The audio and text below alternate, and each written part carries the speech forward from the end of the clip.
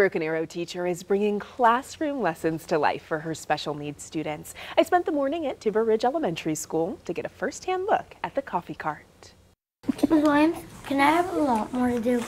Pouring the packets of hot cocoa into cups is just one part of the job for these Timber Ridge students. Can you put them all on the bottom so that we can put the hot water up there? Getting the prepared trays on the cart is step 2. I watched as Addison, Blake, and teacher Tracy Williams went door to door, classroom to classroom, delivering orders for staff members at the school. $1.25, $1.50.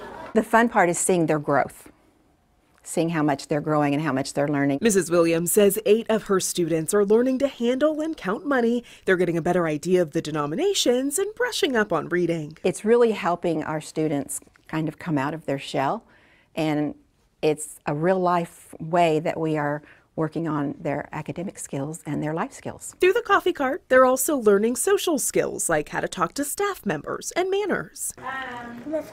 Okay.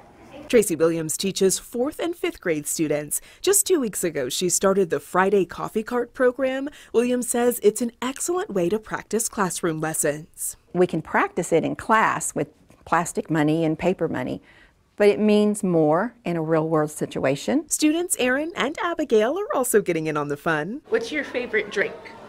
Hot chocolate. Mrs. Williams told me a $567 grant helped start the program, and the dozens of cups sold each week showcase the growth in her class. The most excitement is seeing the kids learn and seeing the excitement on their faces as they're learning. And those students were wonderful, just adorable this morning. Williams said that she got the idea from another teacher, and she does plan to continue this program for years to come.